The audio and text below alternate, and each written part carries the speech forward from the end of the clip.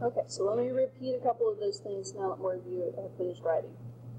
Sine goes with cosecant. Okay, cosecant is the reciprocal of sine, 1 over the sine. That's how you would have to type it into the calculator. If you were asked what is the cosecant of some angle and you needed to type it into the calculator, there's not a cosecant button, so you have to type in 1 over the sine of that angle. Cosine, its reciprocal is secant. Tangent's reciprocal is cotangent. The cos never pair up. Sine and cosecant, cosine and secant, tangent and cotangent. We call those the reciprocal trig functions. So I can ask you about those based off the unit circle, just like sine, cosine, and tangent. So let's do a few more where we're going to evaluate these angles that come straight off of the unit circle. The sine of 3 pi over 4.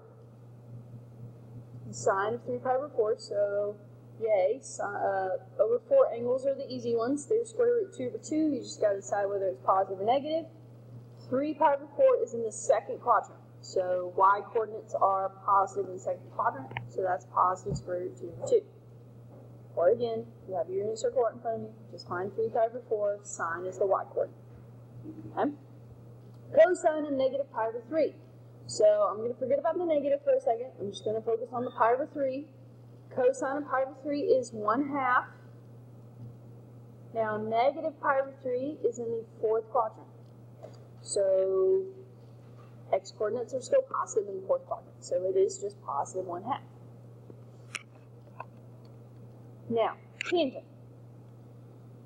For the tangent, we put the sine over the cosine. So the tangent of pi over 2 is equal to the sine of pi over 2 over the cosine of pi over 2. Well, pi over 2 is on the positive y-axis. That means its y-coordinate, or its sine, is 1. Its x-coordinate, its cosine, is 0. What is the value of 1 over 0? Undefined. You can't divide by 0, so tangent is undefined at pi over 2. That means tangent has no value at pi over 2. Let's do another tangent. 3 pi. Now, 3 pi is more than one rotation. Okay, 2 pi is as far as we go in one rotation. So, that means there are a couple of ways you can look at it. A lot of people like to look at it as, okay, well, let me find the coterminal angle. Okay, let me find the coterminal angle by subtracting 2 pi. So that means that the tangent of 3 pi is equivalent to the tangent of just pi. And tangent is the sine over the cosine. The sine of pi is on the negative x-axis, so its y-coordinate is 0, its x-coordinate is negative 1. What is 0 divided by negative 1? 0. That one's okay. 0 divided by a constant is okay. It is 0. So those are the two other values of tangent. We talked about it being square root 3 over 3, just the square root of 3, 1. It can also be undefined, and 0. Those are the 5 values of tangent you can get off the unit circle. Okay, cosecant of 7 pi over 6. Cosecant is the reciprocal of sine. Okay, pi over 6, sine of pi over 6 would be a 1/2. I got to decide whether it's positive or negative. 7 pi over 6 is in which quadrant? 7 over 6 is a little bit bigger than 1, so that means it's in the third quadrant, so that means your y-coordinates are negative, sines are negative. So 1 times negative 2 over 1, so the cosecant of 7 pi over 6 is negative 2. Now, sine and cosine can never be bigger than 1 or negative 1. That's as big as they'll get, okay, for sine and cosine. But cosecant and secant are their reciprocals. So if you flip over a tiny number, you end up with a bigger number. So cosecant and secant can have values greater than 1 and negative 1, just as the sine of 7 pi over 6. It just came straight off the unit circle. I looked at 7 pi over 6 and got its y coordinate. Okay. Alright, secant of negative 5 pi over 4. Secant is the reciprocal of cosine.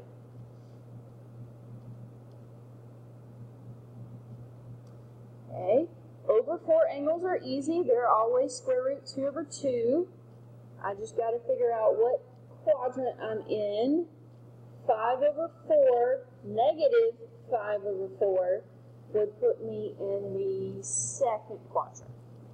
So my x's or my cosines are negative. So I've got 1 times, flip the bottom one over, and then rationalize. So we've got negative 2 square root to 2 over 2. Those 2's cancel. That is equal to the negative square root of 2.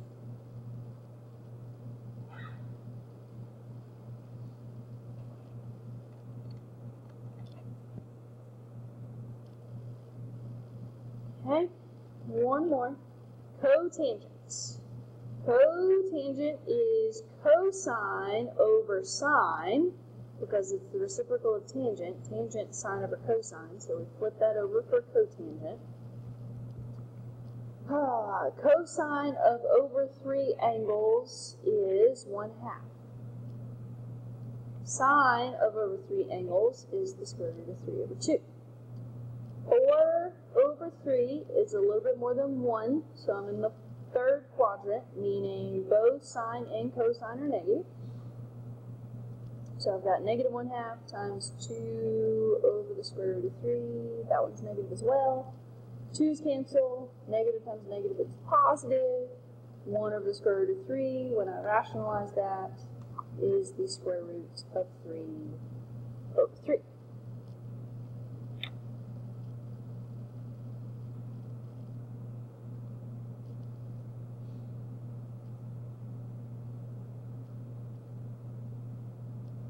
Questions?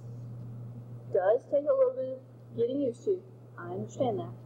I've been using the unit circle for like almost half my life, so that's why I'm so familiar with it.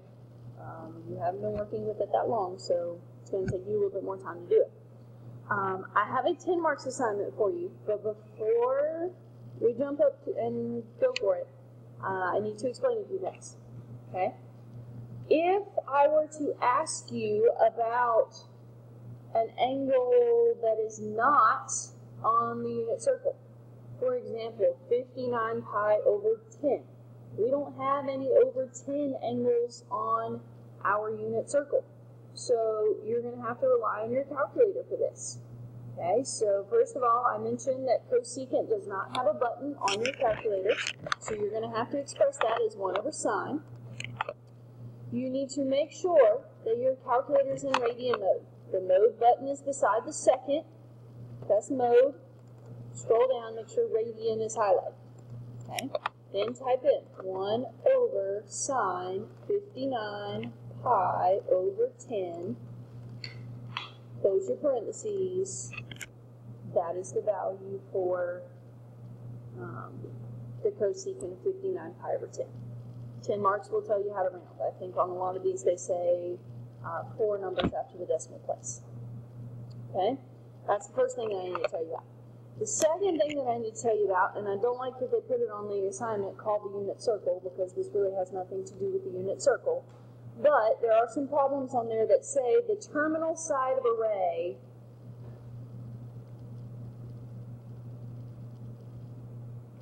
goes through the point, or something like that is the terminology. I can't remember exactly how it's phrased, but something like this. They say that the terminal side of a ray goes through the point negative 3, 4. Well, what you need to do is you need to graph negative 3, 4.